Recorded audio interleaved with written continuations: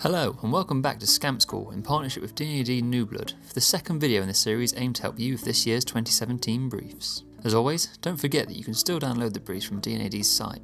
We've got a link in the description, and be sure to check out Scamp School's main channel for any extra tips or advice on scamping. For today's lesson, we wanted to focus on the briefs themselves. Everyone understands that the brief is the gateway to creativity. What is often overlooked in briefs is just how many clues and possible solutions lie within it.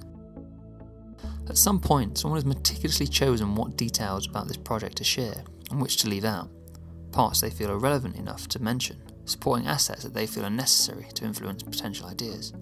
And today, we're going to help you pluck out those little pieces that might just help your ideas stand out. We're going to use a brief from last year's New Blood Awards, so not to influence your thinking for this year's briefs. The first place to pick up art direction tips is in the supporting assets. Most, if not all D&AD New Blood briefs come with a pack of supporting assets, usually adverts from recent campaigns. Now your ideas won't necessarily be a continuation of these adverts, but instead you should look at what gives this brand its personality. Look to its logo, look at where it's positioned across different adverts. Look at if it's played with or modified. The answer to each of these questions gives you a potential insight to that brand. It demonstrates if their logo can be a potential creative space to play with, or if they prefer it left alone and in always the same place. A caveat with all this advice is to not follow it if your idea suffers for it. The idea is always first, and if your idea requires tweaking their logo, go for it. Don't be restricted. These tips are for general art direction clues. Back to the supporting assets. The other thing to look at is the copy. This is firstly great for copywriters on tone of voice, but more importantly, look at the fonts they use, their positioning, the colours. Just as before, each of these questions can give you an idea of how this brand works. To give an example of why this is important, if your idea is a bit on the wild side and nothing like what this brand has done before, it's worth considering keeping their fonts, logos and copy positioning what they're used to. That way you'll ensure your idea feels part of the brand and not just totally off anything they would ever do. Next thing to look for when you get your brief is the brand guidelines. Often a very long and sometimes dull looking piece, it actually serves a vital purpose.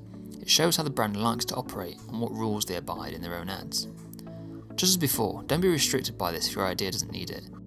But if the brief has this document, then there has been a conscious choice that is important. These documents are also great for seeing lots of examples of layouts for the brand. Do they like to be neat and have everything line up in a graphical way, or are they more loose and free? Now these tips aren't going to give you an award-winning idea, but they're going to make whatever idea you do have look professional and considered. Lastly, the brief itself. It really pays to read these briefs a few times over, and more importantly, to look at the words or phrases it uses. If a brief, for example, talks about a party mood to its advertising, that gives you a clear insight to the sort of visual world you could consider. If the brief talks about the target audience loving to travel and explore, again, another visual route opens up, not just in terms of imagery, but even for font choices, colours, style. Really take the time to read through the briefs and analyse them. Your first wave of ideas are going to come from this very document, so give it some love. So guys, I've said it a few times during this video, these tips aren't something you absolutely have to follow if you want to win a pencil. A lot of great ideas have blown out all the usual brands' visual styles and gone on to win. But most ads win not only because they're a great idea, because they feel like a great campaign for the brand and only that brand. Keep an eye out for the next video in the series, where we will talk about how to present ideas. Until then, thanks for watching.